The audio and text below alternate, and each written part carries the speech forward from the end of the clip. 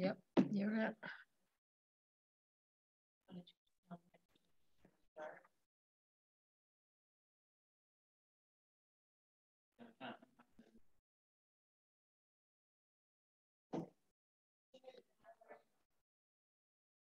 Hello, everybody.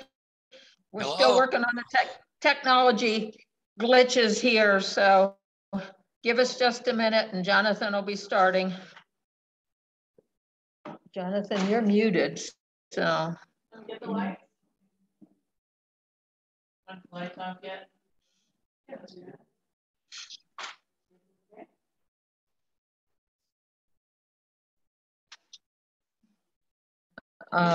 There's still lights on, so, well, that's up to you guys. I don't.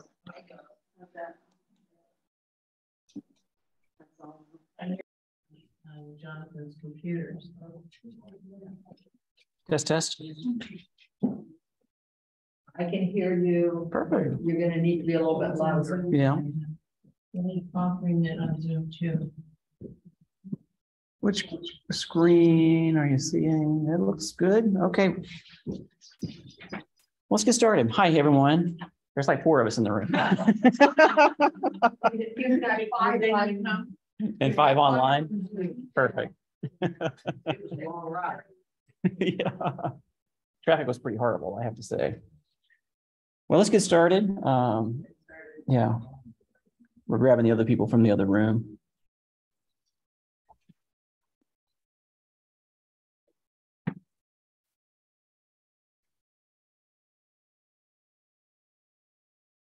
Okay, this is my first meeting as the photo club coordinator. I think Joel and I kind of tag team the last one. And so this is my inaugural, and I hope I do all right. I did put together a very brief presentation just to kind of go over a few housekeeping notes, I think. And then we'll jump into the pictures. We don't have a whole lot of pictures. It's just Joel, Andy, and I are the only ones who have photos. So we have a little bit of time to kind of work through some of this stuff. Okay, let's move forward. So whenever I volunteered to do the photo club, and others asked me to, what are your objectives? What are your goals as the photo club coordinator? And so I was like, well, I don't know. Let me look at what other photo clubs from other chapters of the Audubon Society are doing. Let me steal from them a little bit. Let me put my own words in there as well and thoughts. And so here's what I've come up with. And so I thought I would just run through this. Inspire, educate, and conserve. And so for Inspire, we want the photo club to provide an outlet for members to share their photographs of Florida birds, wildlife, and their habitats, to provide a venue for the expression of creativity and the sharing of skills and experiences, and to use photography to promote awareness of wildlife, particularly birds, and their habitat. To educate, to encourage development and enhancement of visual and technical skills in nature photography for all levels of photographers, to promote ethical behavior in the pursuit of nature photography, and to foster an understanding of the relationship between photographer, equipment, and post-processing. And lastly, one of the goals is to conserve, to encourage individuals who are passionate about nature photography to use their talent to support nature conservation, to promote capturing images of nature that represent the relationship between wildlife and their environment, and to foster an understanding of photography's ability to inspire others to join in conserving nature. And so, this meeting will certainly be sharing photos. I think sharing photos is, it's inspirational. I get excited about seeing what other folks are doing and where they're taking their photos. That's kind of my background. I'm not really a biologist. I'm a lab guy. And so, to come at it from a photography point of view when I take pictures of birds. And so, just to see how other folks, what are the birds you are seeing and how we can improve together, I think is important. I think that though, it does provide us an opportunity in a photo club environment where we can focus in on some of these areas. And so I'm looking at a calendar for next year, and saying, you know, can we dedicate some of the meetings that we have next year to focus in on some of these areas, such as like post-processing or the use of the, you know, the technical skills that are associated with photography, or, you know, can we pull together a collection of photographs that tell a story about nature conservation?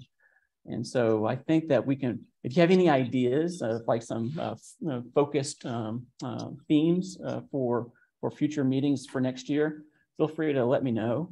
I think that this can be a collaborative process, and I think we could kind of have a lot of fun with that. Okay. Whenever I feel like I'm having to lean down. Whenever last month, Anne asked me to think about developing rules for a photo contest.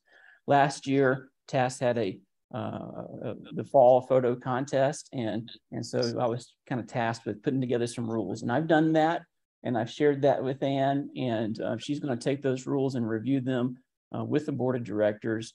And so the contest is not yet open, but we do have a photo contest coming down the pike. And until then, you know, just thinking about the rules, I needed to think about what is the purpose of a photo contest.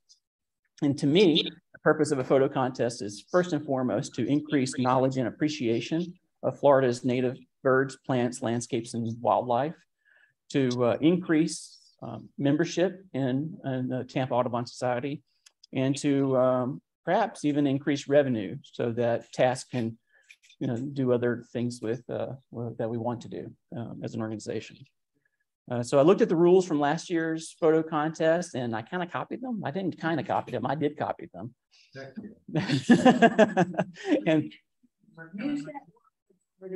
exactly. And but I did make some changes, as you might expect, because last year, you know, just needed to make some changes in order to support those purposes that I just laid out. So first is to open it up to the general public. And I know last time we had a discussion about should it or should it not be open to the general public. But if we want to increase TAS membership, I think that a photo contest is a great way to get people to join TAS. One ways we can kind of spur that on is to charge an entry fee for every photo that is submitted into the contest. This is normal in photo contests.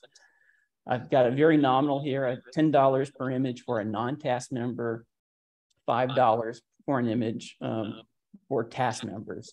And you know, that price differential may encourage folks to become TAS members in order to you know, submit photos at a better price. That fee can then support prizes, because whenever you win a contest, I want to win a prize. And so I've outlined in the rules some modest prizes for the winners for each category. There are different categories in the contest. That's the same as last year. And lastly, a notable change is that, well, I don't know how winners were selected in previous years, but I went ahead and just said, well, winners will be selected by a panel of 3 judges made up of naturalists and photographers. And then we would announce that in January. And those photographs would be judged according to some criteria, which I'm going to talk about in this. And so we're about to get to the point where Andy can share his photos. And as a presenter, this is what I want you to do. Tell us who you are, because I don't know who you are, although I do remember Andy from last time. What is the subject of the photo? If it's, you know, tell us the name of the bird or the plant or animal. And what does this photo or group of photos tell us? You know, is there a storyline? You know, what inspired you to take this photo? Why did you pick this photo to share with us? And for those online and in the room, if you're an observer, you have a job to do as well. And these are actually the criteria that are in the judging contest for the photo contest. Look at the photo for technical quality. Is the composition of the photo clear? Is the subject in focus? Is the photograph properly exposed? How would you grade the artistic merit of the photo? And how would you grade the originality of the photo? Those are the 3 criteria that I'm proposing in the photo contest for the judges. Today, you don't have to share your thoughts. Please don't, actually, because That's a photo critique. And yes, ma'am. Are seeing your change. No kidding. I've been going through this whole thing and it's not showing. No. That's desktop. You shared the wrong screen. You shared your PowerPoint, not the presentation. Thank you. That's what we were saying. Well, we can fix that. Hold on, folks. We figured out that you're not seeing all of Jonathan's screens. So start the presentation, then yeah. All right. Alternate tab back to the field.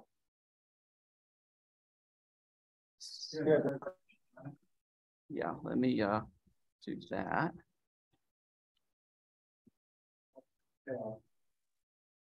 Back to the Zoom and then. Well, I'm not sharing my screen on Zoom, so let me do that first. So let me go to Zoom and share my screen. We haven't had the presentation running over the share. Yeah. Okay, let's do that. That. And then that. Let's see if that works. Yeah. So okay, that's the work that you got. Well, I'm sorry about that, guys. Well, you're the one right down the list. Yeah. Well, I apologize. We'll be okay. So anyhow, one of the things that we can do is talk about critiquing photos. We won't do that in this session, but in the future, if we could have one of our sessions where we just talk about photo critiques, where, you know, we bring in some, you bring in some, you know, folks can bring in photos, and then we can have a session about, you know, what works for this photo, what doesn't work for this photo, what might you change in the future, so that way we can learn as part of the education part of the goals.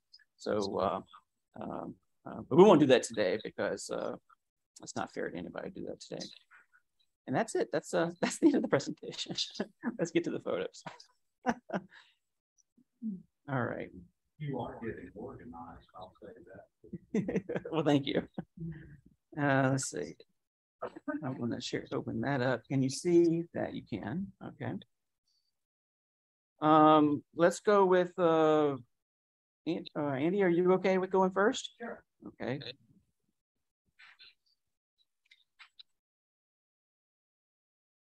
Am I the only one that lost video? Oh, okay. You guys have video? You can see? Okay. Andy, if you're talking, you're gonna have to go up and stand that Yeah. laptop for the audio. Sure. And you can use the Just hit the arrows. arrows. Which way do I right to the right goes to the next one? Yes, sir. Okay, great. All right. Well, my name's Andy Hamilton. This is my second meeting. I went to the last one at the Garden Club. So, you know, I'm certainly a beginner as a bird watcher. I don't know really any of the technical parts of it. I participated last year in the birding festival and went to a couple of those outings. But basically, I like to go out in my canoe and on my bicycle, and you know, I saw a bunch of interesting stuff. So I figured out maybe I'd start taking some pictures. One of the places I like to go on my canoe is Eagle Point Park, which is just north of Pasco County. Just north of Highway 54 on in Pasco County. And you basically, you go out of a little corridor there, and there's an inlet. Trouble Creek takes you into another inlet, Philman's Creek, which is not really a creek, but a Gulf inlet. And it usually has about 4 or 5 feet of water in it. But at low tide, you get breakfast. And this is just a panoramic view with my iPhone. You can see how the sun is coming up, and it's hitting. I think you got a baker's dozen of birds hit by the sun, and a couple in the front that aren't. And I just thought it kind of shows an interesting scene of a huge expanse of very shallow water. And then of course, this is a mangrove island, and on the other side of that is the actual Gulf. And just to the right of what we see here, there was a stand of mangroves. It's about 60 feet from the island. And again, this is basically sunrise. And I guess this is where these roseate spoonbills, there's 17 of them there, will roost all night long. And I know you guys are all pros at this, but this is really the first time I've seen that many spoonbills anywhere. And it's really, usually when I've seen them, they're flying over a highway, or you see one on a river. And so I just thought that to me it was fascinating. And you know, I'm in a canoe, so I'm quiet, and I got a long lens, and so I could get close enough without bothering them. And the interest, and they're just fascinating birds to me because of just the crazy way they look, but also they have so much expression. You know, this one right here kind of reminds me of somebody at a bar that maybe thinks he's in on a joke that nobody else is in on. And but you just see you see smiles and various expressions. And then at about sunrise, they started flying off, but they didn't fly off all at once. They'd fly off one at the time, and they'd go over that mangrove island, and then they all ended up on the Gulf side, I guess, for the beach view. So in a mangrove stand, you can see a bunch of things. This is, of course, a juvenile great blue. Oh, okay, sure. It was showing. Oh, sorry about that. So this is a juvenile great blue heron. And the thing that I thought was interesting about this is the camouflage. You know, how well its neck and head, even based on the coloration and even the angle, how it blends in with all the mangrove branches. And they kind of, and I'm trying to study photography a little bit, and you know, I thought there was kind of some interesting framing there with the angles. And this guy looks kind of curious to me in one of their weird little expressions. And if I was going to name this one, I think I'd call it parallel parking, you know, because they're right there, just about exactly the same. And this was just kind of a study for me, because the interesting thing is when you have one of these long lenses, you see things that you don't see right when you're there. I mean, I look at these, like the bill looks like it's made out of molded plastic, like the little dinosaurs that I got from the gas station when I was a kid. And then you've got these eyes that look like strawberries, and the beautiful plumage, and then those legs they have these little ruby scales on them, and those dark toes that look like they could just kind of grasp anything. They look very powerful, and it's just an interesting bird to me.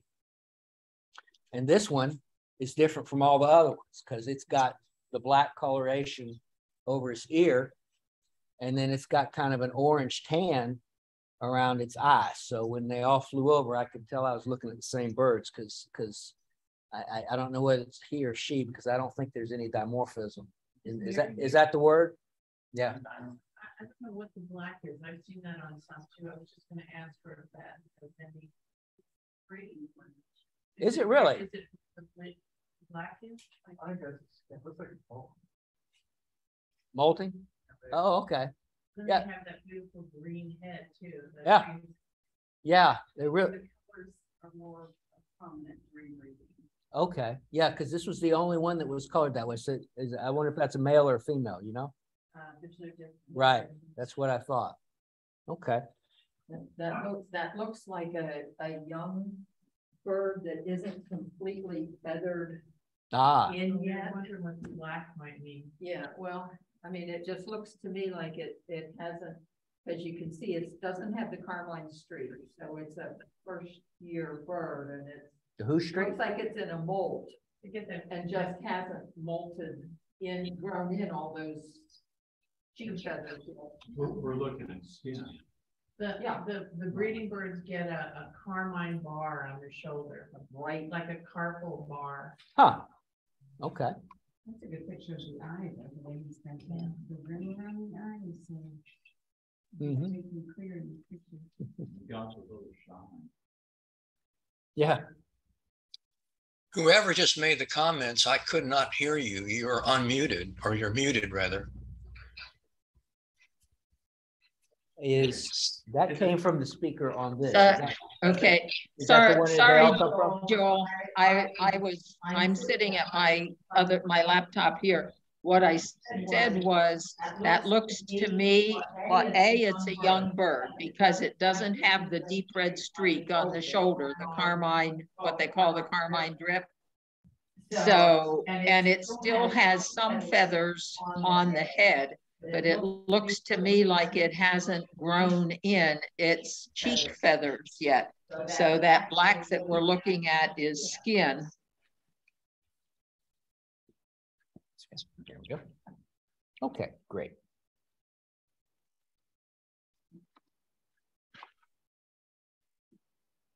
All right. How do we? Oh, there we go. Okay. And this is basically taken in my backyard. I live on a little lake up in North Hillsborough County. Of course, it's a chick, common gallinule, or what we used to call them moorhens. And I just thought it was an interesting picture of the parent and the chick and a little lily in the background. And it was interesting to me to see the different kinds of feathers. You've got kind of a lacy or filigree there on the chest, and then you've got a fuzzy on the neck, and it's almost kind of a Velcro-y looking thing on the back, along with the more traditional, what I'd call more traditional feathers on the wings and the tail. And then you can see you got the candy corn beak on the parent, and looks like the beak on the chick is still trying to figure out what it's going to look like. But so I just thought that was kind of cool. And this is a picture that I took last week. We obviously all just got through, for us, Tropical Storm Ian. And of course, Tuesday, we thought it was going to hit us really hard, and it turned into a tropical storm for us. And of course, the people down south got a horrific storm. But Tuesday night was when we got the worst of it at our house. And so about 4:30 in the morning, my dog and I went out and just listened to the wind. And at that point, the storm was coming back over. And I saw this, and this is to the west. It was 2.5 hours before sunrise. And but it looks like it looks kind of like a cool sunrise there. And I don't know whether that's the heavy part of the storm going over, because the rest of the sky was completely dark. So I took out my phone and held it as still as I could. And, as somebody learning photography, I'm kind of looking maybe for some layers there. And I think maybe what you'd call a leading line of the lake going into the middle bright portion of the photo. So it was just one of those moments where you feel something where, you see the light in the horizon as the storm is passing. So that's what I have. And thanks for watching. Where do you land at there off the end of 54? Thanks, Andy. Eagle Point Park. Oh, it is. Eagle Park has a couple of one boat, not motorboats, little boats and kayaks. Yeah. Mr. Jackson, you're up. All right. This alligator is at Lettuce Lake Park. And one of the things I've noticed is that people always want to go see the alligators, which is kind of interesting to me. But if you look carefully, this particular alligator is missing a front leg. And apparently he had a battle with something else, but he's a big one. So apparently that didn't slow him down much of anything.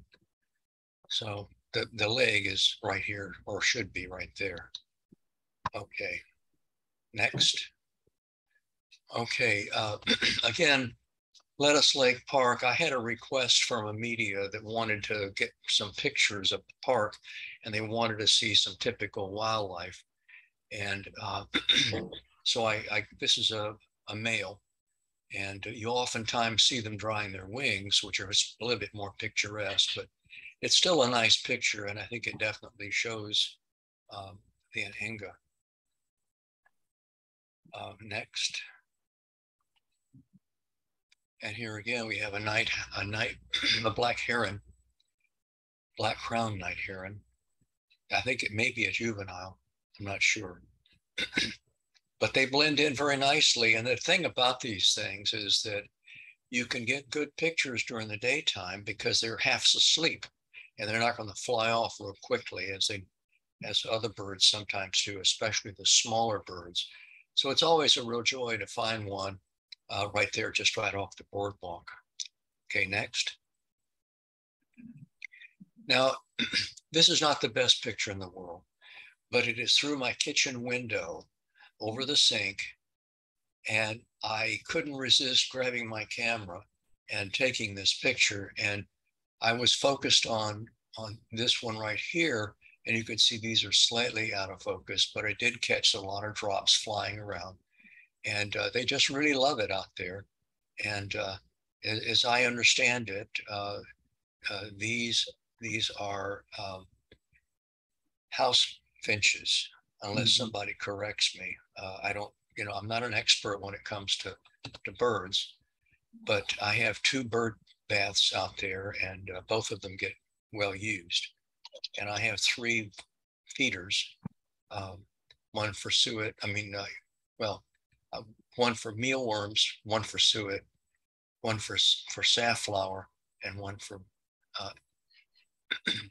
sunflower. And the sunflower, I have to keep it away from the trees because the squirrels will jump on it, but the squirrels won't mess with the safflower. So that's a lot easier to use. Okay, next one. Again, this is at Lettuce Lake Park, and I just thought it was a kind of a neat picture. And part of it is that you don't see limpkins very often in the water like this. Most of the time they're walking around. I have a lot of them here at our pond. And but this one again is at Lettuce Lake Park, and I like the reflection that it was picking up, and it has nice color and so forth. And next one. This is a picture, one of the first pictures I took some years ago off the observation tower at the top.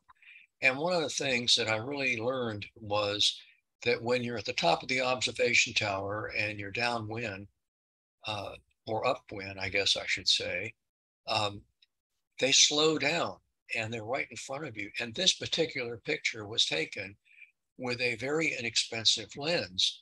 I think I paid $150 for it. It was not, and that was new price, but it does capture a nice picture. And sometimes I go back and I look at my pictures from years ago. I started digital photography in 2004. And some of those pictures are still very good, even though they were taken with, 8 megapixel cameras or so forth. But this camera that I took this picture, I think was an 8 megapixel. Okay, next. And here's another one. And it just grabbed apparently some nest making twigs. And this is again at Lettuce Lake Park off the observation tower. And but to catch them in flight with a cheap lens, this was with a cheap lens, is a little bit of a struggle. You can see the blur up here because they're flapping its wings, and that's always a situation. You can see the difference between here, which is clear, and here, which is not, and that's partly because of the wings and the movement. It's called movement blur. Okay, next one. Limpkins are just a wonderful bird, and they're increasingly popular in neighborhoods. And goodness, we have hundreds of them in our neighborhood.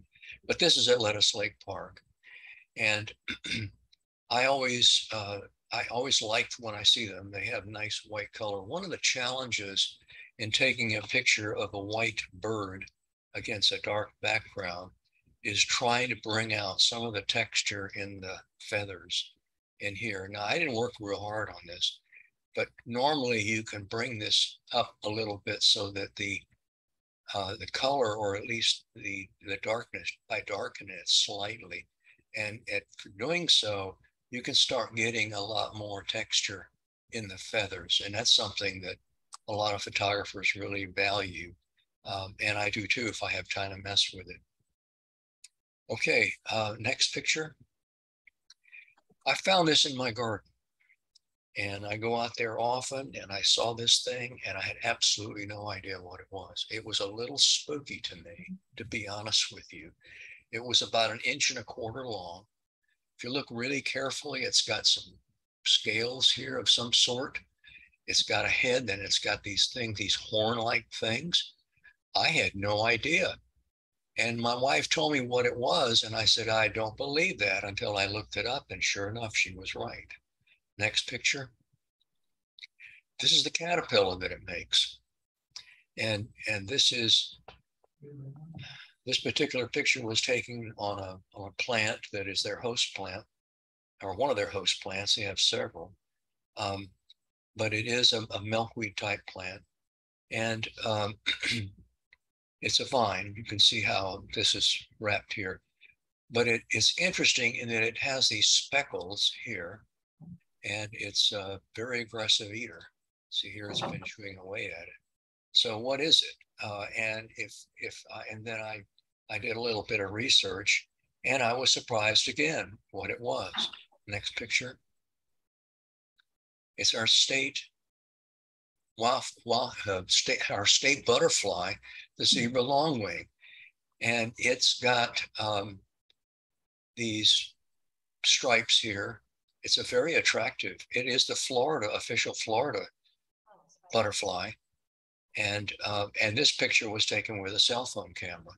So you know you can substitute things, and occasionally you get lucky. There's a lot to taking pictures. A lot of times it's a lot like fishing. If you take enough, you come up with a few that aren't too bad. But this picture technically could be better, but I like it because it really shows the type of. These are tubular flowers. These flowers are off of a firebush tree, and they're very popular with hummingbirds and butterflies and bees. And it's one of the best all-around plants I know. But it is a very nice plant. Now, the thing about this is that I didn't know when I started off that this is what the larva state was earlier than the worm, the caterpillar. And I learned something from this. And I just did this recently, a few weeks ago. So when you go out into your yard, if you have a lot of native plants, you never know what you're going to find. And I think that's just wonderful. I think I may have one more, but I don't think so. No more? Nope, that's it, Joel. Right. Well, I try not to burden you with a bunch of pictures. So I guess I at least exceeded with that. Okay. Well, thank you very much. Appreciate it. Thank you. Wonderful photos. Very much. Very educational as well. Okay, I'm up. This is, I have a few photos from Fort DeSoto. And then I have some other photos that are my backup photos that are not from Fort DeSoto. But this is a snowy egret taken at the North Beach at Fort DeSoto. And just snagging little fish. And most of the folks were on the reddish egret, and I decided I would go for the snowy instead. And the snowy, from a photography standpoint, I almost think it's a prettier bird. I mean, that's in my opinion, but I love the white feathers. I love the black legs and beak and the yellow lores, and honestly, he has just as fascinating feeding behavior as the reddish does, in my opinion. So here you go. There's that guy. Here he is again. I love the expression on the fish's face. The fish. I think that's why I kept that. Yeah, the comment was on the fish's face. You know, just love that. Love that expression. Here is the same bird again, showing that same kind of wild wing behavior. You know, as he's running around trying to get something.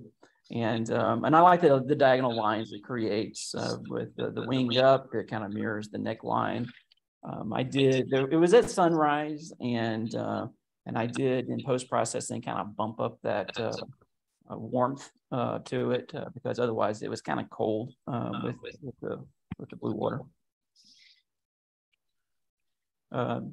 This is an American oyster catcher. They're pretty common there at DeSoto, and feeding along the lagoon edge and getting some mollusks there in the water. The water was very calm, and the thing about this photo I really liked is the reflection in the water. In fact, I could probably crop it in even more and just do this area right here, and I think it would work very well. Beautiful bird though. Fascinating. And that's an immature. An immature. On the back. Mary's just saying that the brown on the back indicates that this is an immature bird. I did not know that. Very nice. On the north end of the North Beach is it's like kind of a hike out there, and there's a whole gaggle of laughing gulls and royal terns and other birds. And here's a laughing gull coming in for a landing, and it was a pretty overcast day, and I thought I would just convert this one to black and white. It really lent itself to it because there wasn't that much color to begin with. It was mostly just kind of white and gray, and so and I think the black and white conversion kind of helps with strengthens the lines and the black and the whiteness of it. Okay, so this is not a Florida native species. This is where I'm off the rails a little bit, but we don't have any more photos. So one of the things that I was traveling a lot for work. I've been traveling an incredible amount in the last 4 or 5 weeks, and but I did have a friend come into town one weekend while I was here, and he's like, "Hey, let's go over to the zoo." I was like, "Well, great. I've never been to the zoo, but let me grab my camera. I'm not into taking photographs of captive birds, but we'll give it a shot and see what happens." And so we went to the aviary where they had the lorikeets, the rainbow lorikeets. They're from Australia, and so it was a challenge. I didn't think it would be such a challenge, but when you have a bunch of people, especially a lot of kids and moms with strollers running around, it was difficult to get into position. And so. And the challenge also was, how do you make it look like it's not taken at a zoo? Not to deceive anybody, but, you always want to disclose that, but, you just want a nice photograph. And so that was my challenge for the day that I set out to do. So here you can see a little bit of the band on one of the legs, but otherwise it looks pretty good, I think. Here's what kind of lens was it that you were using? What kind of equipment were you using? Yeah, good question, Joel. I'm using a Nikon Z9 is my camera body, and for my lens, I'm using a 200 to 500 f5.6. So 5.6, okay. And in retrospect, you'll see in like this photo, you can see that even though this is at f5.6, you can still see the cage in the background a little bit.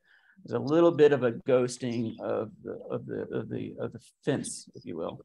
Did you have to use a tripod for that? No, all of these are handheld. And so I think if I had used an aperture a little larger, like f2.8, for example, then this would have smoothed out completely. And so that's my lesson. One of my lessons learned is if I do go back out there and do this again, I mean, this is a great exercise. It's not difficult to find birds at a zoo, but it is, an opportunity to polish your technical skills really easily with some captive birds. I think it's a great place to go practice. And so, and you might get some great photos as well.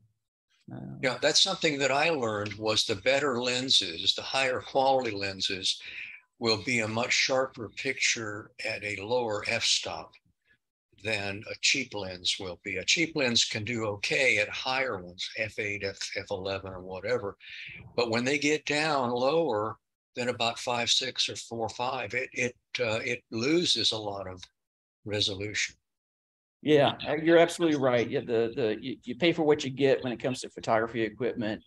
I picked up the lens that I was using was a secondhand lens. I picked it up fairly cheaply. So you don't have to buy brand new in order to get pro level equipment.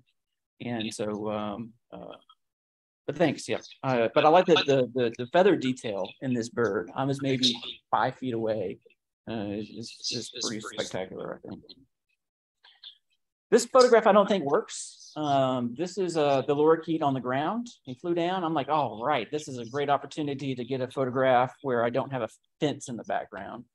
And if I had been in the wild, I would have laid down, on my belly and to get at eye level to photograph this bird. But I'm in a zoo. And there's a bunch of kids and people around, and it would have been really, really weird for me to lay down in the middle of the walkway. And so I didn't. Instead, I squatted down and I tried to get as eye level as I could, but it just doesn't work. I mean, you clearly tell that I'm shooting down at the bird.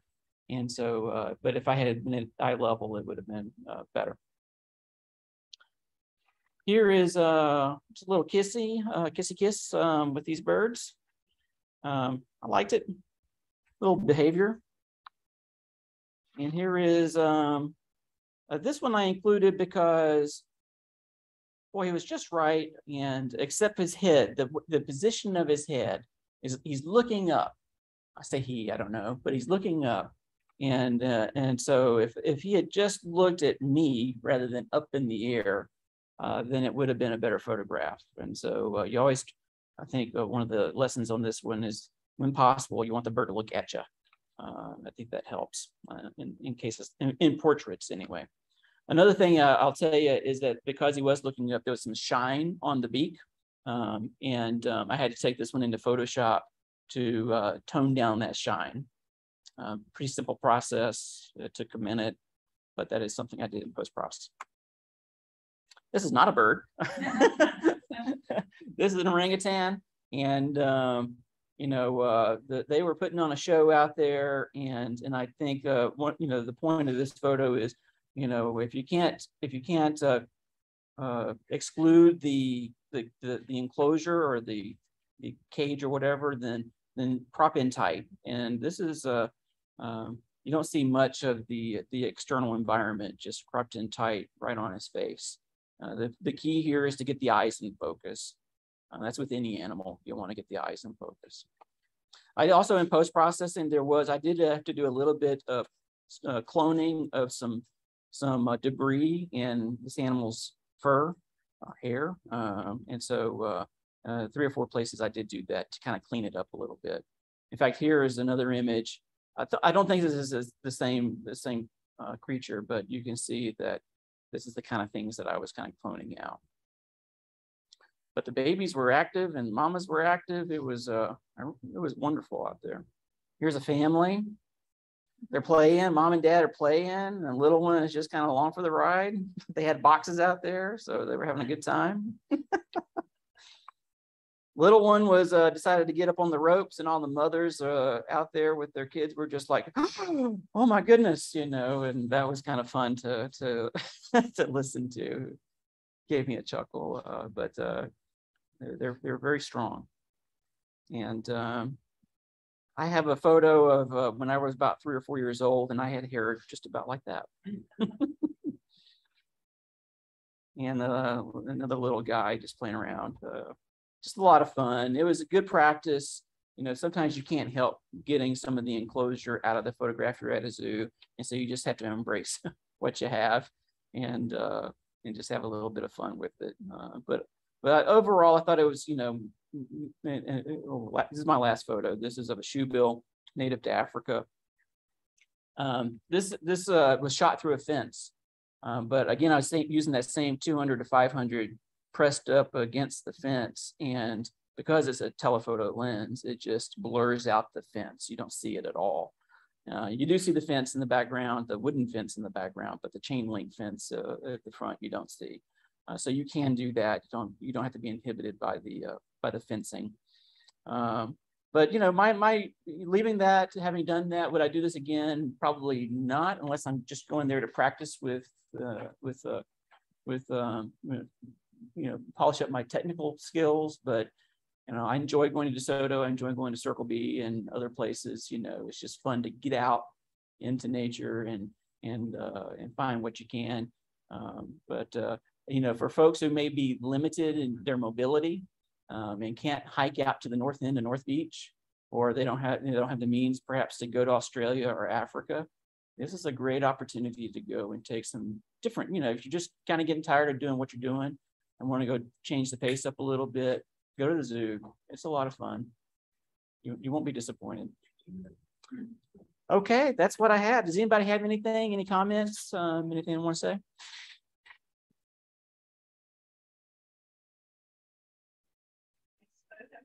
Well, thank you. I think, okay, well, that's the end of my presentation and the photo club. So, Congratulations. Thank you. well, thank you. You made it through. Where were the zoo pictures taken? I'm sorry? The zoo pictures, where were they taken? They were taken at Zoo Tampa. Oh, okay, thank you.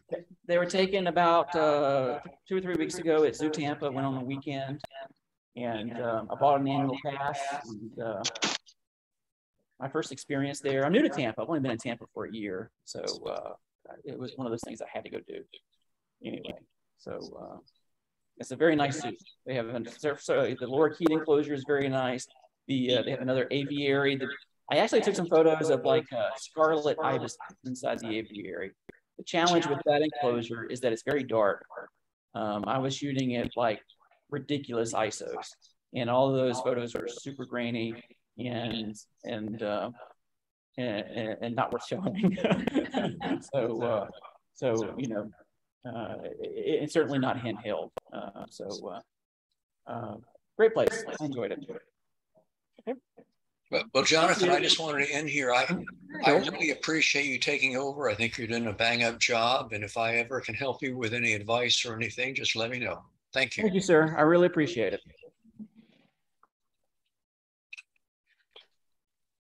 All right, folks. Welcome to all of you who are on the on via Zoom. There's 8 or so of us out there. So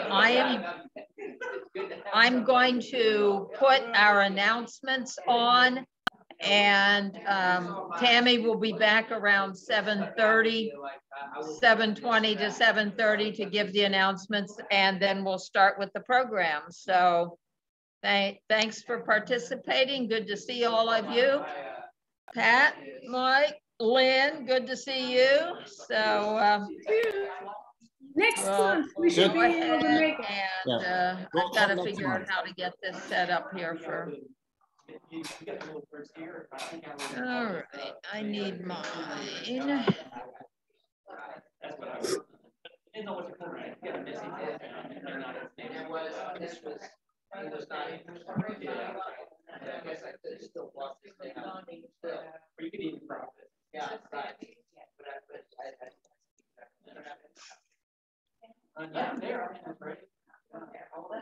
All of these. Ross is here. Good. And he brought a flash drive. But he has his own computer too, so We can put it on here. okay. Whenever they have feathers on their head, right, they lose their feathers. Yeah, there's one. I don't have. I can pull it out. There's one where it had that. Yeah, it's also how to start. Yeah, it's all like the. That's beautiful. I think so it's clearly the subject is clouds. Right. Yeah. That's kind of. It's washed out. Right. Are you seeing my screen now, Mick? Okay. Good. You know, the only question, you get to the question of originality. Right. Yeah. I took it and I wanted to show that the sunrise. Yeah. For that bit. Yeah. This is busy. Yeah. I mean, we see more. Here, he's in shadow. Right. So, Greetings. how are you? Very well. Good to see you. How all the parks make out? We're still cleaning up. That's good. Nothing major. No. 34 things compared to what happened south of us. That's for sure. You can't complain about anything. Good. Same exposure issue. We went we went out to Cockroach. Here is he's back Sunday, with it. and we walked in. The sun's on that side. You always want the sun. The parking area was closed. Because this is We all in shadow. had met, walked So, in like, from you Cockroach want Bay on the birds south side, so we could check out You the want big always want lawns sun. there. And Right. we got up to the top of the, now Cockroach, we saw that the kiosk. So this is the subject. Right. He's in That's the only place that has some damage. He's looking, he's in the back of one of the barns. So the sun is on that side, shining that direction. But other than that. And he's looking away. Yeah. That's what detracts out. Otherwise, it looks good. So, I've got our announcements running but on the Zoom. Right. She was talking, Yeah, but you you're know, right. was coming out to You speak can't really- over there. Can you So and it was very hard to hear Joel. So I'm not sure. Or do you need this? I was sitting here in You can person. keep looking. So I'm not sure. This will be good. They're gonna use it Yeah, here. did you have your audio on your Okay. computer? So you have to- Well, we have some kind of microphone so we can hear what the Well, person. we've talked about trying to. Well, I just no, to that's fine. get I know speakers, that. we thought that we would be able to do it without But it was just an interesting moment. the, But I very much Yes, sir. appreciate Thank your you. comments. Absolutely. Thank you. Yes, Yeah, sir. that was very Anytime. helpful. And I all appreciate right, it. what happened to sir. the cable? You want us to put up the, Yeah, we need to put the, There we go. yeah. Yeah. Well, the sun Huh? rises. Oh, okay, that's as far as it'll go. Just unplug it and we'll plug it in over here. So I get out, I try to be on the water. 30. You gotta get out there. Yeah. You know. But if you It's in your email. Oh, there we go. Okay, very good. We appreciate all those things you guys find out there. You know what we found this first time we've ever seen with that, purple gallon. We had two purple gallons. That's awesome. Yeah. That's really cool. Yeah, and it was on the south pole, where the trucks used to come Oh, in. yeah, okay. Yeah, but we were walking back, and man, that all was just out there showing the colors and everything in fairly low, walking on weeds out in the water. And while we're watching, because it shows like past and land not too far from it. Are they common in this area? They're, yeah, not that much. They're freshwater birds. And you know, 1 year we had an immature that went out and let us lake. But they're marsh birds, so there's a bunch of them over less than me. Okay. And I can see them at Lower Green in the big marsh. Okay, yeah. The numbers are way lower than. Oh, yeah, there's 100,000. That's really cool. Yeah, we were thrilled. Well, I know when you all get excited, that makes us excited.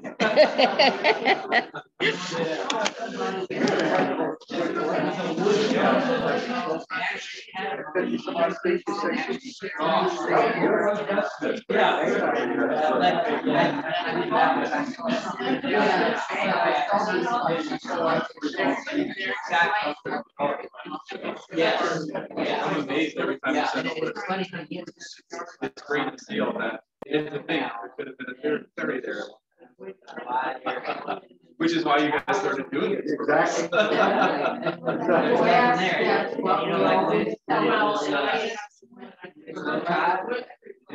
Yeah. Even a flat book. You're not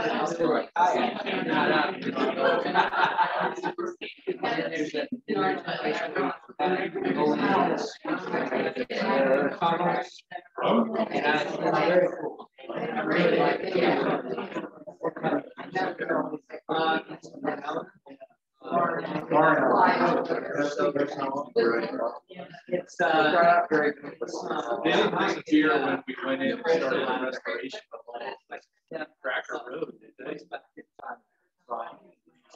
No, we had one, what, 2 months ago, I think,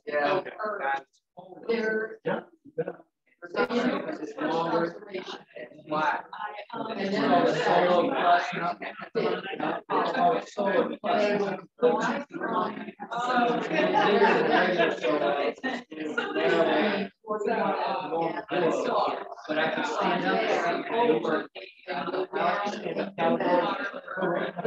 that paddle.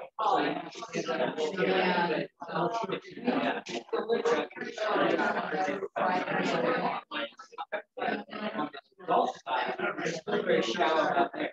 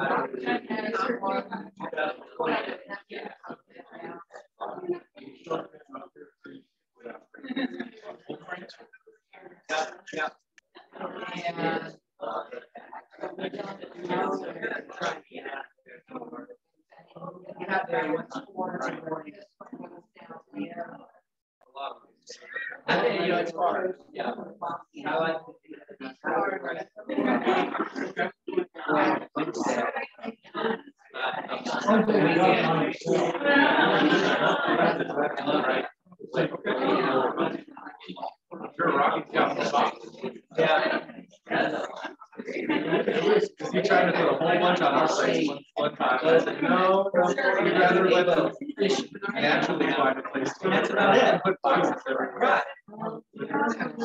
I really like to ratchet it out. Yeah.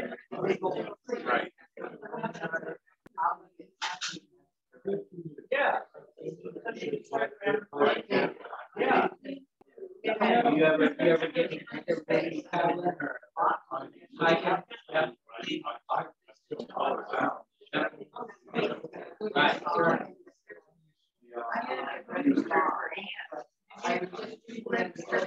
Oh, really? So, greetings, like February.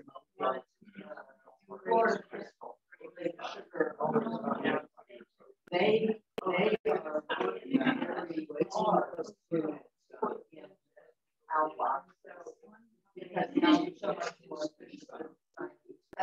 Right. I actually use land area. Very nice metal dock. Yeah, dock. Yeah, floating dock. And it's very nice. July. Come out. So They're looking for best questions about that. Yeah. that's right. I'm sure that if we put up boxes, the birds would be happy. No, well, I mean, at low tide, like, you kind of in that soft box. But most of the time, it's about the right height. So it works out. Look at you.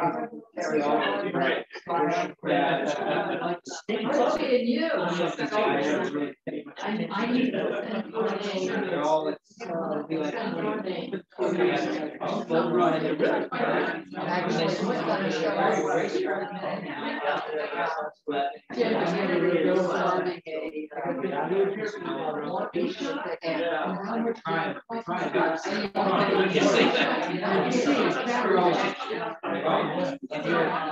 not very high up.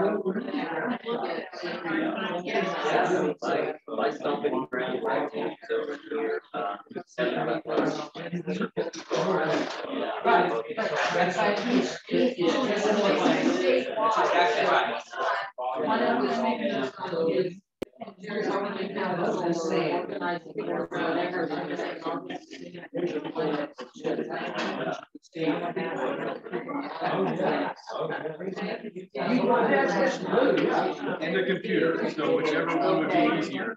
Well, at this point, it would probably be easier to, somebody's trying to get in here.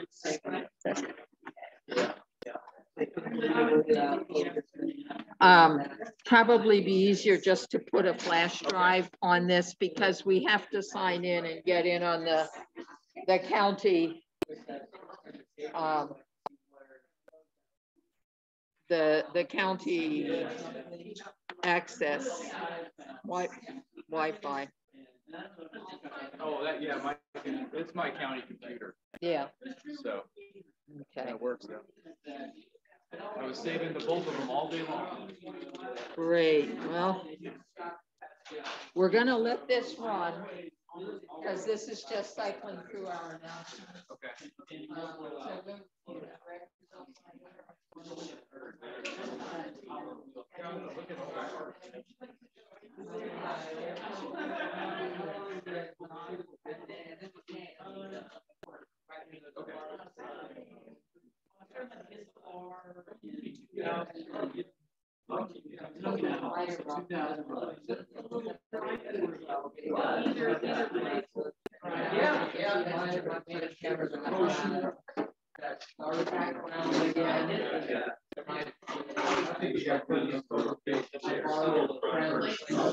Yeah.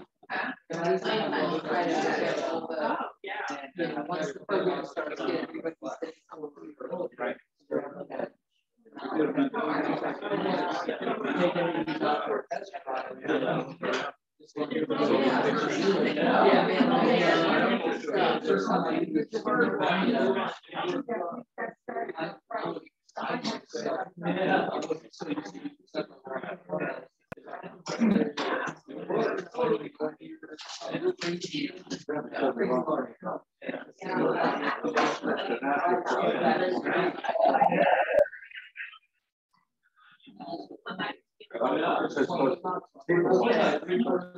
Right. Somebody, yeah, I just let somebody else in. Somebody had been up there waiting for admittance that I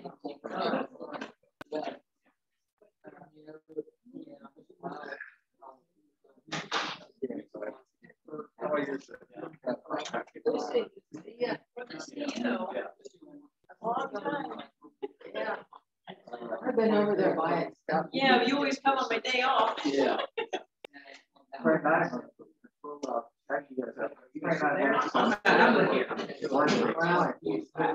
Yeah. Well, that's the last time. And I didn't, last month at the garden club, I didn't paint. I don't remember why.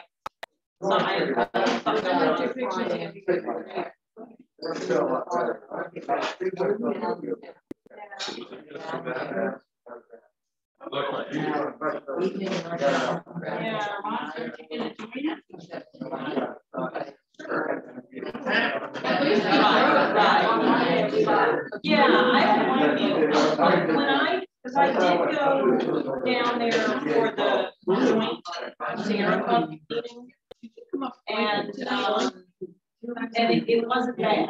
But I mean, I just went all the way down Favorite, you know, from where I was at work. I just went all the way down there, Mary to, I don't know, McDill or Beta Bay or something, and then took it over. So it wasn't, it wasn't bad. Right, from where you are, yeah. Yeah,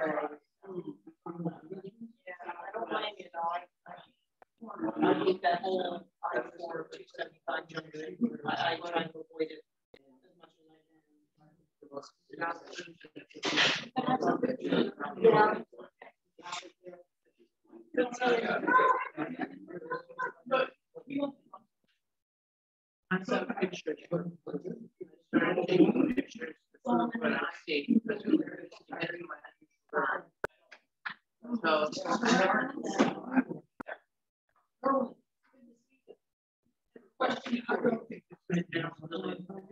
I have a question.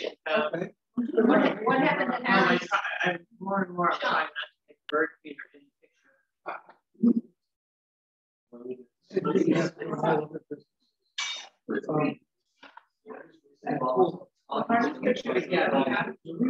Red Star. Those guys do now. I've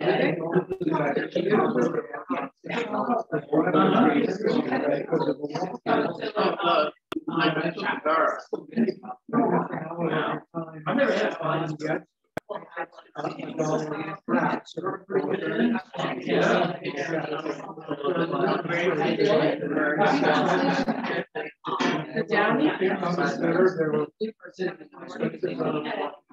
And you have wait, right over here. Take over. I went on the website.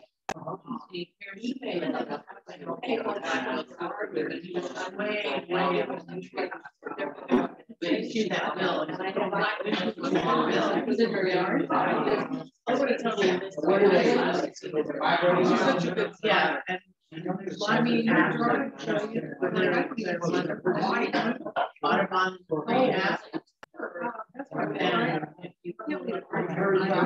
I mean, people know everything.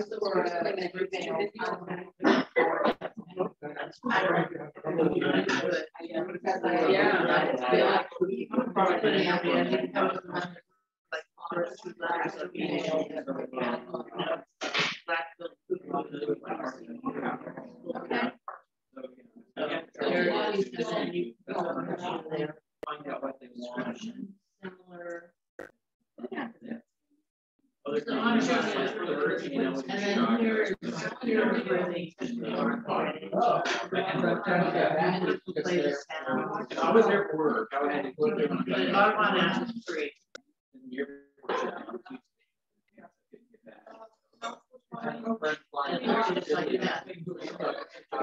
Now I paid for this one.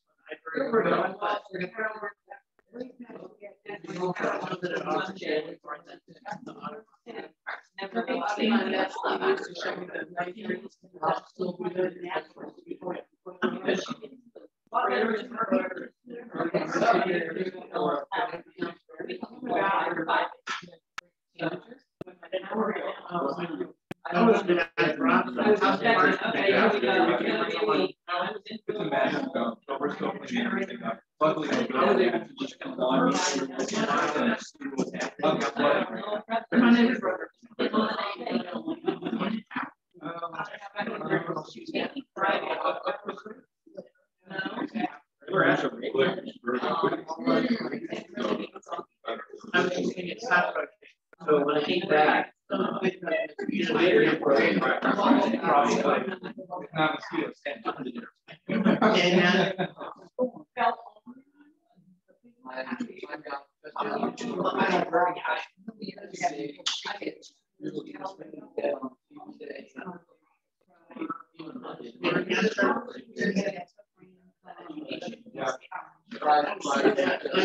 told my wife, it's like, she goes to school. What are you doing? Probably. I know, I am staying.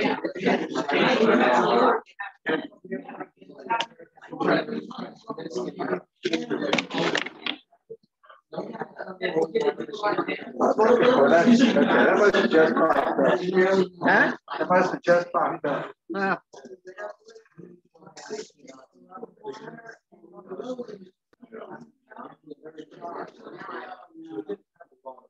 The people who went there for 1.5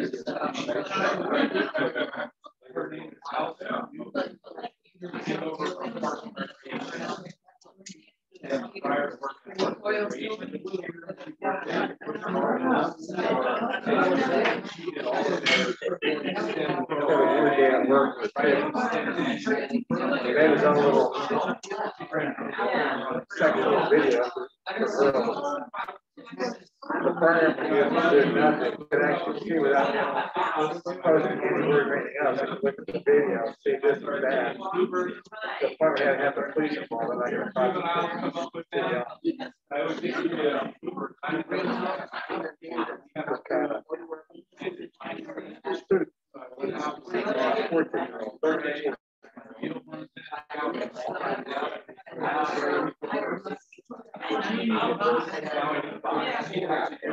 It is a great new website from that's a lot of fun. migration, but if they compile, it's called bird migration. They compile not just eBird, but banding codes. There's over 900 sources of data. They actually track all this. You can type in individual species and see where individual birds are GPS have been migrating. Not just in North America, but all the way far south. They think out as far like in Bolivia. So one of those. It shows, you know, kind of like the flyways. Of course, it's not really flyways. But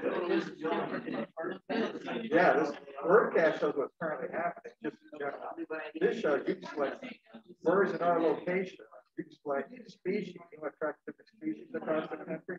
Yeah, and individual birds within that species because they're using the GPS trackers and as well as bands, bird bands. Yeah. Next week, 8 podcast. I got time to listen to the bird stuff since I tried next week. Maybe podcast. That's a good. It's not always great, but they're always a little bit.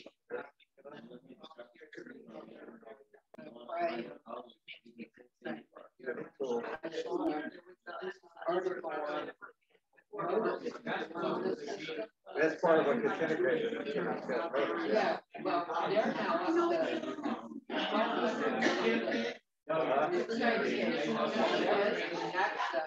they use that term. What is that? GPS testing? Or is it a radio receiver? I have my grade radio. Radio. Yeah. And I don't think like that. If it's an acronym, what it means. Yeah. They refer to it as two researchers. I don't know if you do podcasts, it's worth looking at that one. ABA's podcast. You know, when you're driving, you're just there. Well, I'll just email you the name of it. You can't do it on your phone yet. I don't know where it is. I'll be my next one.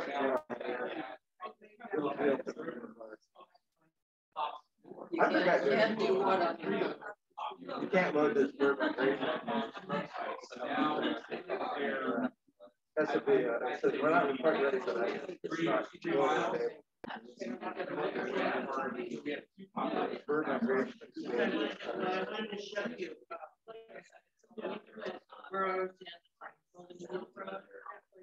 I joined the Army because I needed my kid to school to be a biologist and never made it back.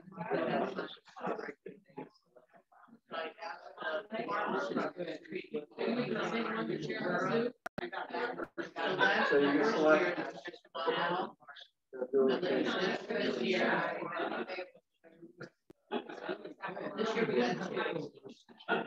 We had no pay.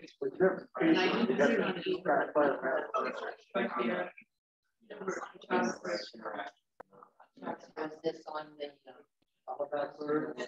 there's no this is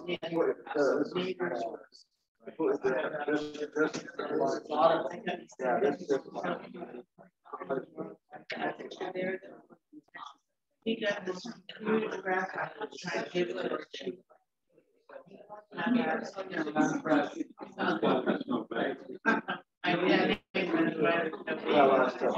She didn't like low.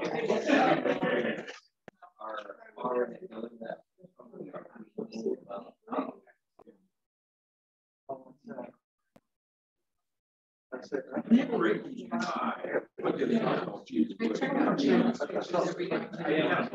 Come on.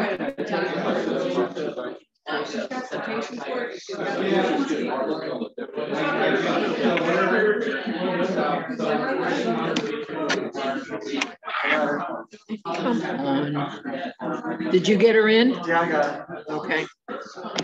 Because I just tried and she disappeared.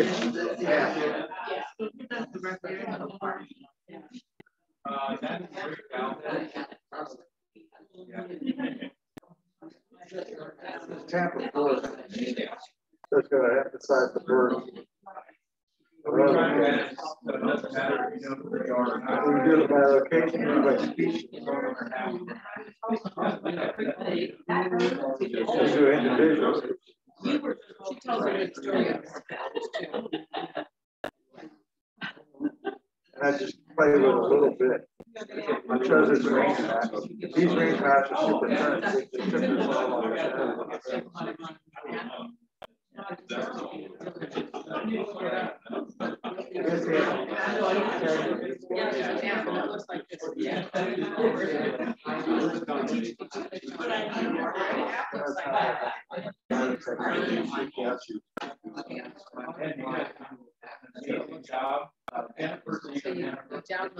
okay, here.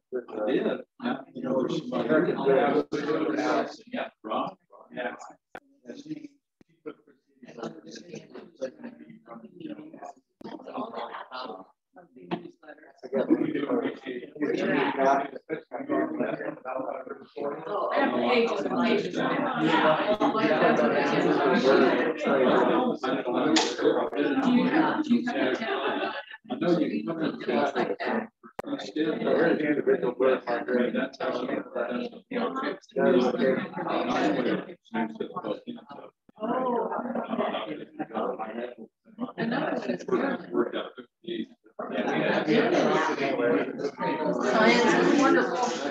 Yeah, that's a data. I did a little e-bird report, but I don't know what the bird species anymore. I put in bird spot. The white, either snowy or gray either, and then we put a little blue flying away from me. I put it as a heron spot. That's a heron spot.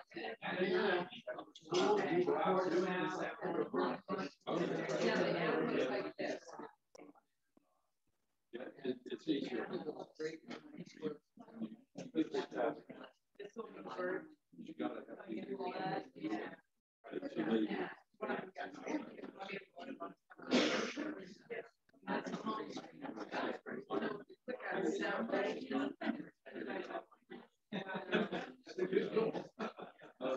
it's such a burden.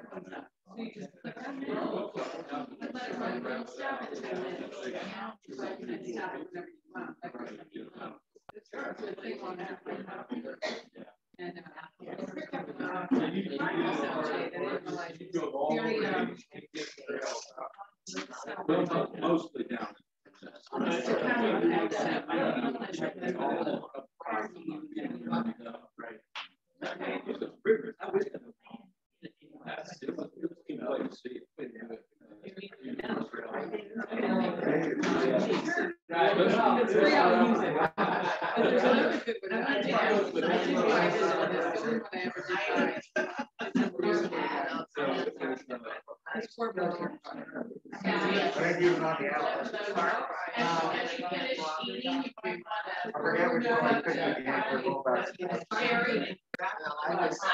Supposed to be down in Fort Myers. Next weekend.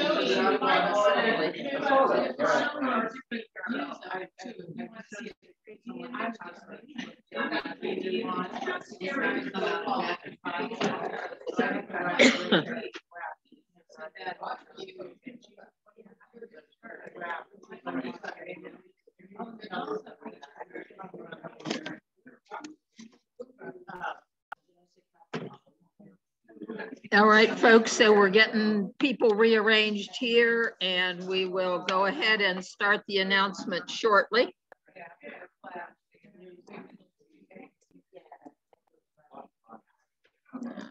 Stop this.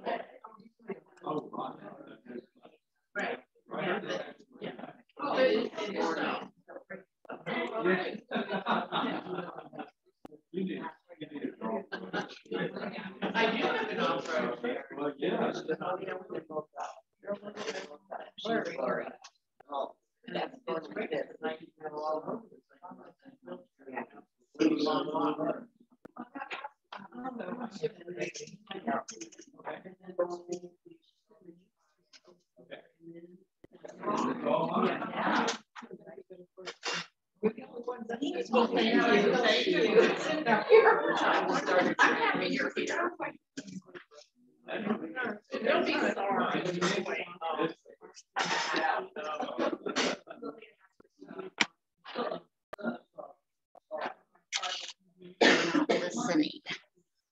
Folks, you want to turn around and come on up? We've got people waiting out in Zoom land, so if we can keep things moving.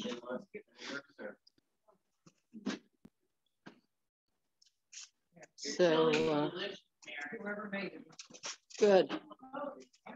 So either a down or a right, to the right. will Okay. advance them. Okay.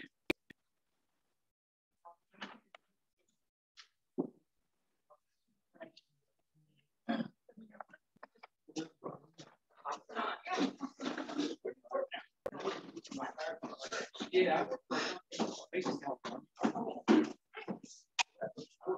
Right. Yeah.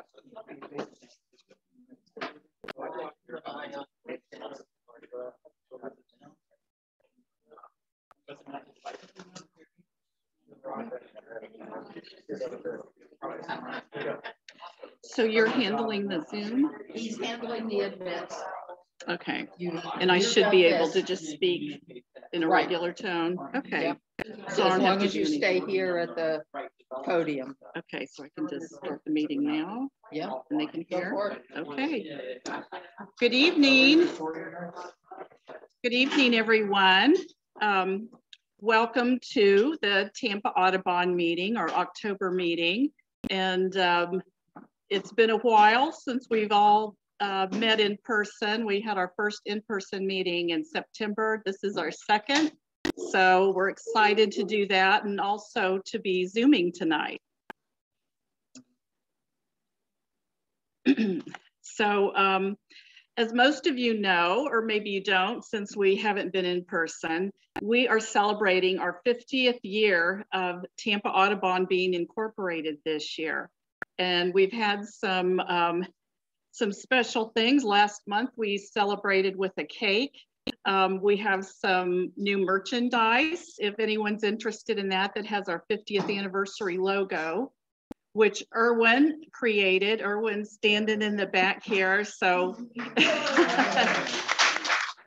thank you, Erwin. He's a very talented designer. So Tampa Audubon was established in the 40s and incorporated as a nonprofit in 1972. It is a chapter of the National Audubon Society and Audubon, Florida, that serves Hillsborough County, the greater Tampa Bay area, its suburbs, from Citrus Park to Bayshore, Odessa to Plant City. And our mission is to conserve and restore our ecosystems, focusing on birds, wildlife, their habitats, through education, advocacy, community involvement. So we want to highlight our field trips that are coming up. Our field trips are very popular, but we do ask, if you have not been fully vaccinated against COVID-19, we ask that until you are, you please do not join our field trips. And pre-registration is required at this time. And we are limiting participation to 10 people. So you have to sign up in advance. And please bring your binoculars and a hat and maybe water. So our next field trip is going to be our beginning bird walk at Lettuce Lake Nature Park. It's already full for this. Okay, Mary says it's already full. If you want to get on a waiting list, you can contact Mary Keith, and in case somebody cancels. And the next field trip will be, the first one, I'm sorry, is October 8th, that is full. There's another one on October 13th at 8 a.m. And that again is at Lettuce Lake Park. And that's going to be led by Lillian Saul. So Lily, do we still have openings for that one? There's still some openings. So if you can make it on Thursday, October 13th, contact Lillian Saul to pre-register. We also have November field trips coming up. November 12th is a Saturday, and we'll have again the beginning bird walk at Lettuce Lake Park. And that one will be led by our president, Ann Paul. And I forgot to say that Ann has another engagement tonight, so she can't be with us, but I'm Tammy Lyons, if you haven't met me yet, your vice president for Tampa Audubon.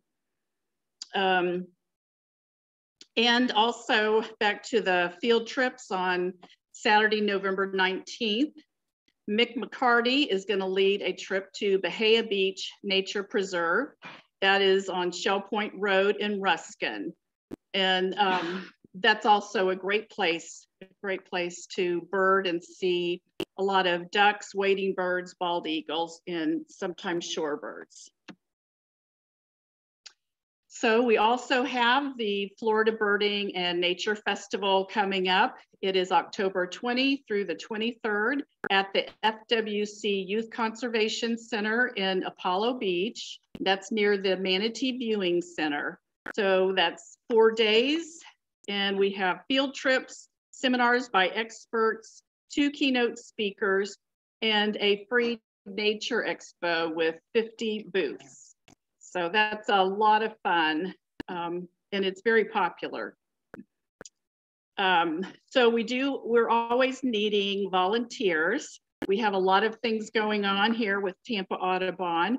And currently we're looking for people to assist Mary Keith and Mick McCarty and with bird surveys at Schultz Nature Preserve, the Rock Ponds Restoration Project, and the Frog Creek Restoration Project. So if you are interested in helping, contact Mary Keith again.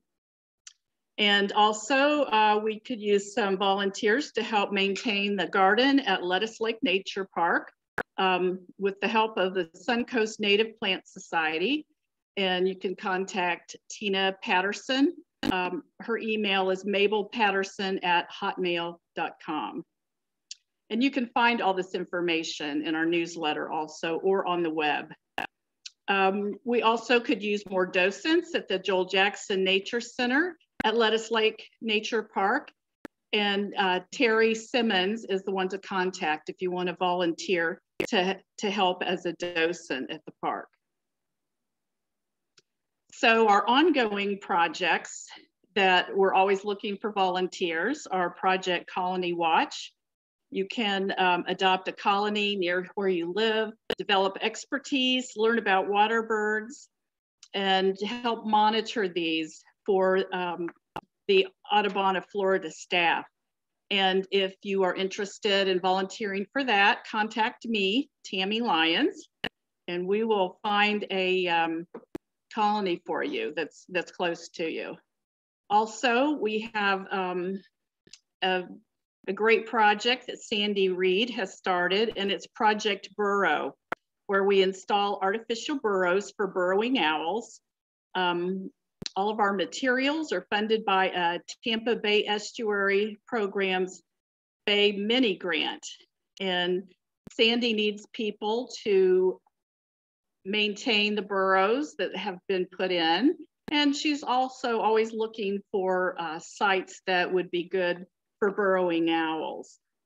So contact Sandy Reed. I also say there's a lot of information on the Tampa Audubon site about burrowing owls, what kind of habitat they require, and everything else. There's a lot of information on the Tampa Audubon website. Okay, I'm going to. Yes, and for our Zoomers, Sandy was saying there's a lot of information about burrowing owls, the types of habitat they need, and more information about her project on the Tampa Audubon website, which is tampaaudubon.org.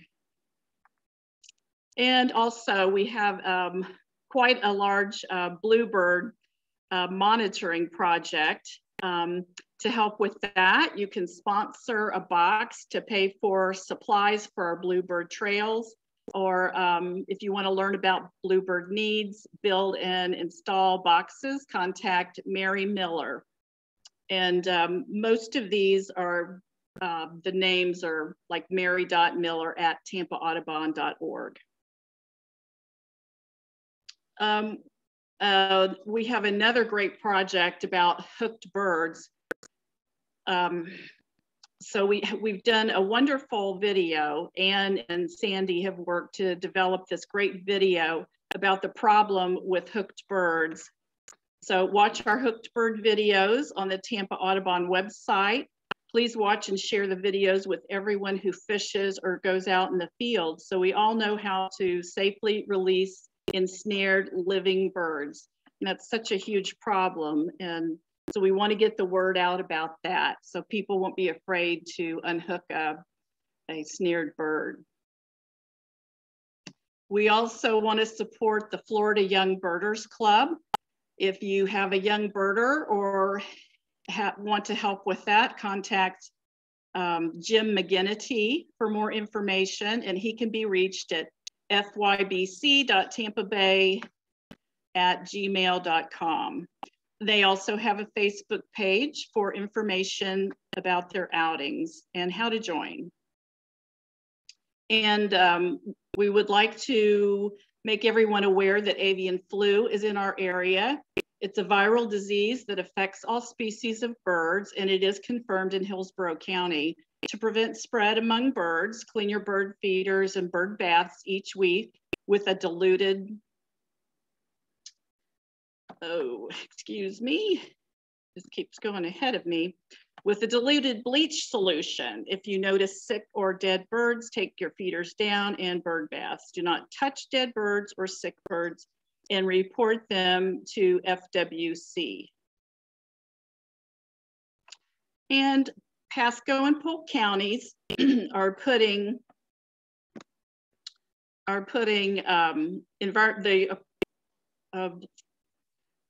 on their ballots, their November ballots, for voters to approve the purchase of environmental lands. Ask your friends in both Pasco County and Polk County to vote for their referendum, and we can donate to the fund publicly. Find out more by visiting pennyforpasco.com and polkforever.com. And we definitely want to protect the green swamp. The green swamp is the headwaters of the Withlacoochee, Hillsborough, Alafaya, Little Manatee, Manatee and Peace Rivers, and Florida scrub jay habitats, and key lands for Florida plants and animals. So we know that we need to protect those places or they could easily be developed, I'm afraid. And if in relation to what we're going to talk about tonight with Ross Dickerson from the county, you can sign up to find out what's happening with our county's environmental lands. Sign up for the Trailblazer.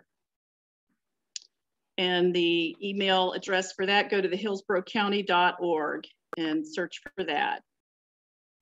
And our next membership meeting is going to be Thursday, November 3rd at the Tampa Garden Club on Bayshore Boulevard. So remember, we're alternating between the site we're at tonight, which is the University of Florida Extension Office, and the Tampa Garden Club on Bayshore Boulevard, both very nice facilities. So it will be the photo club meeting at 6, 7 will be our covered dish supper, 17 will be the short business meeting and announcements. And the evening speaker next month will be John Lampkin, and he will be talking about a butterfly's guide to the galaxy, or Florida at least. So now I'm going to